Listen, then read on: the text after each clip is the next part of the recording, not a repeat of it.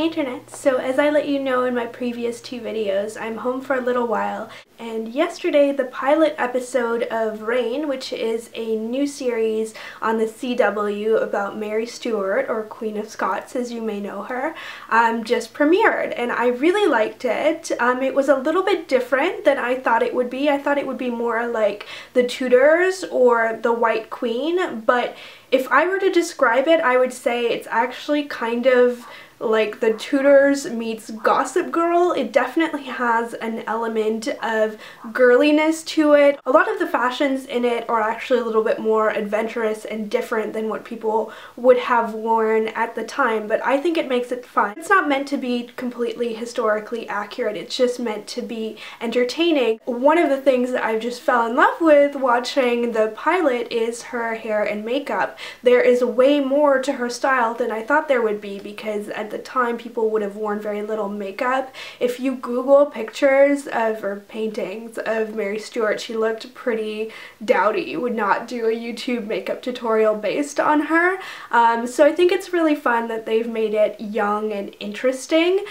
She has some amazing hair pieces going on, so you'll see at the end of this tutorial I will show you how to create something like that for real life. I'll also show you my outfit because I always do that. I always like to include some style even if I'm doing a makeup tutorial, and then I'm going to show you how to do this makeup look first of all right now. And I love the way that this turned out because it is a statement neutral lip that has a little bit of pinky redness to it, and then I did a smoky brown eye because there is one particular scene where you can see them applying kohl to their lash line, which I thought was really fun and interesting, and there is definitely makeup going on the show. It is not a no makeup look at all, so I just kind of went for it and created something dramatic. So I hope you guys like it, and let's get right into it. My favorite budget-friendly trick is to use an eyeliner pencil that is waterproof and creamy, and the Makeup Forever Professional Aqua Eyes pencils definitely fall into that category. I like them better than the cream eyeshadow pots they have for kind of long-term use because they don't dry out. You can just sharpen them. So this is a dark brown one in the color 2Elle, and I'm just going to apply that over the eyelid, focusing on the lash line and the outer corner, but spreading it up with my finger. And you'll know you're done with that stage when you have a good coverage on your eyelid. It might be a little messy on the inner corner, but you haven't created a mess in the crease that is going to take you 2 hours to blend out, because that's never fun. The next step you're going to do is go in with a medium shimmery brown. Now if your skin is darker than mine, I would recommend something like MAC's Mulch. I may even have used that if I wanted something a little bit darker myself. But I'm going to go in with one of my all-time favorite cheapies, which is the CoverGirl Shimmering Sands Eye Enhancers, and I'm just going to use the darkest brown, which is really actually more of a medium brown. And I'm going to pack that on with my favorite eyeshadow brush of the moment, which is the Sonia Kashuk number 28. This is a really good brush. Really takes the work out of creating a really nice eye look on your lid.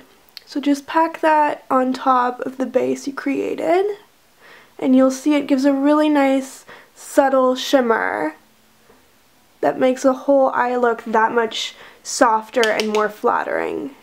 Go in with your favorite matte brown shadow, and I'm going to be using the Naked Basics palette.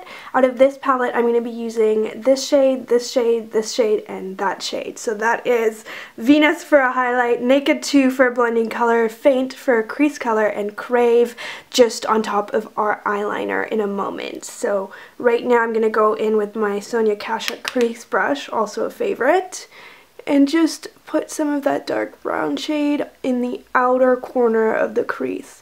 Definitely kind of trying to create that oval eye shape that is so pretty on Adelaide. I'm going to blend out that crease color. I'm going to be using Naked 2. And then with that brush, because I don't want to use another brush and dirty another brush, I'm just going to go in with Venus for a highlight. And it is really important to have a little bit of lightness because she is young, at least in the pilot. I don't know how fast the storyline is going to go, but so you want to keep it fairly fresh but sultry. The next step is to go in with your favorite eyeliner, and you could use the same one that you used as your base for sure, but my favorite eyeliner for the waterline and for the lash line as well is the Revlon Color Stay eyeliner, and this is the color Black Brown, just because it is so long lasting and it has a drier consistency, so it just really stays where you put it. It's got really amazing pigmentation too.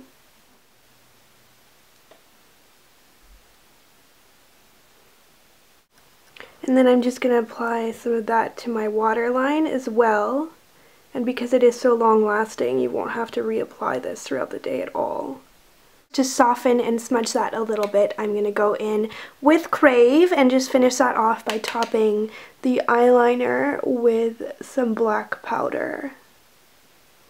One and final step for the eyes is to use your favorite volumizing mascara. Mine is currently the Sephora Outrageous Volume Mascara because it's really thick and dramatic. That is your finished eye look. For the cheeks, I really think that her skin is just really subtle and glowing but not overly pink or rosy, so I'm going to go in with my current favorite blush of the moment, which is the MAC Plum Foolery blush, and just apply that on the outer side of the apples of my cheek and just sweep it up.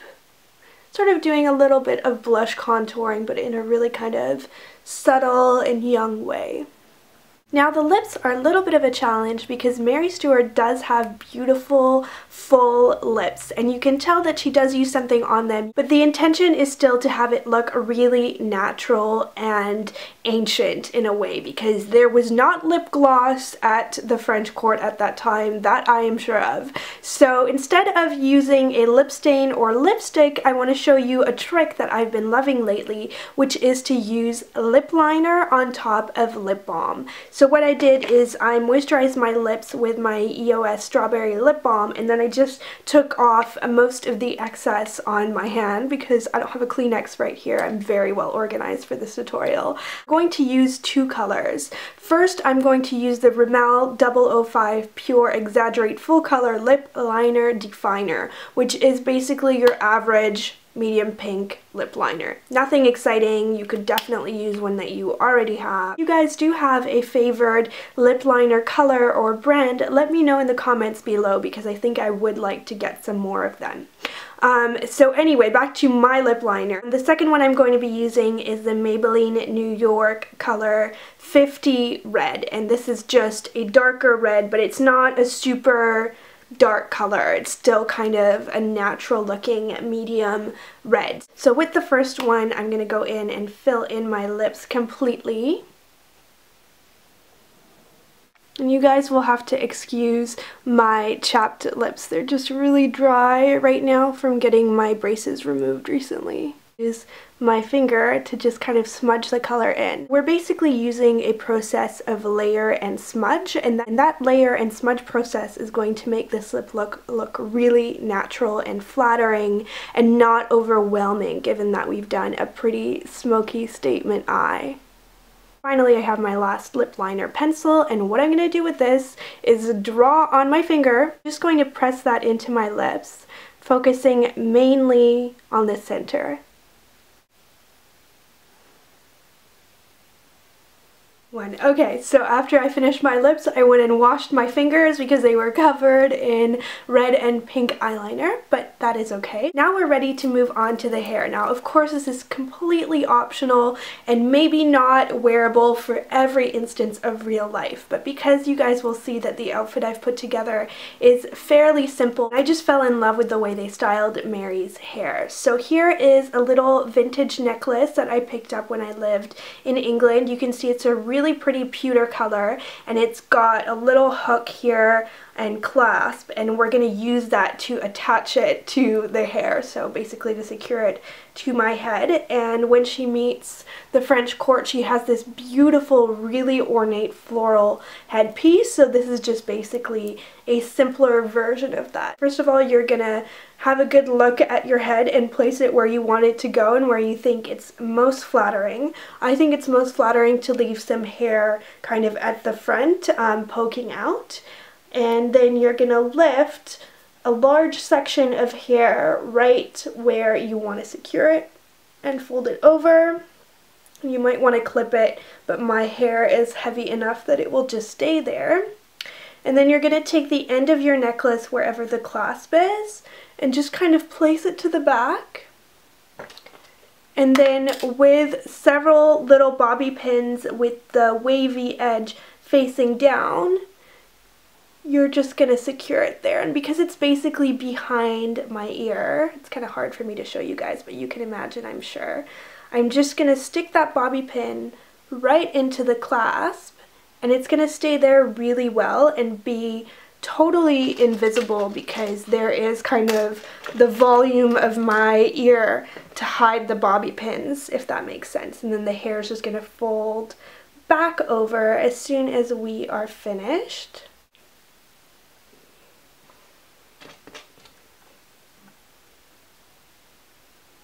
With that hair on top of the necklace until basically you have a hairstyle that will keep people guessing as to whether you're wearing a necklace or a fancy headpiece or some other mystery that they can't figure out. So here is the finished look. I want to tell you a little bit about the style that I put together, so you guys already know about the pewter colored hairpiece and the way I styled my hair and makeup. For accessories, I just tried to keep it really simple, so I'm wearing some little pearl drops and a silver wrist cuff, which I think is really neat with this outfit. And then I'm just wearing this really pretty sparkly sweater from Gap. It's actually purchased last year, but I've seen a lot of pieces like this in stores this season because sweatshirts like this that are kind of loose are really in, as is embellishment. So this is a really pretty dark gunmetal color, and then I just paired it with some jeggings, also from Gap, in a blue color, and some black suede booties from Duo. I absolutely love these, and I like the way they add a little bit of a modern edge to this outfit. So this is the finished look. I hope you guys like it, and I'll see you in my next video. Bye!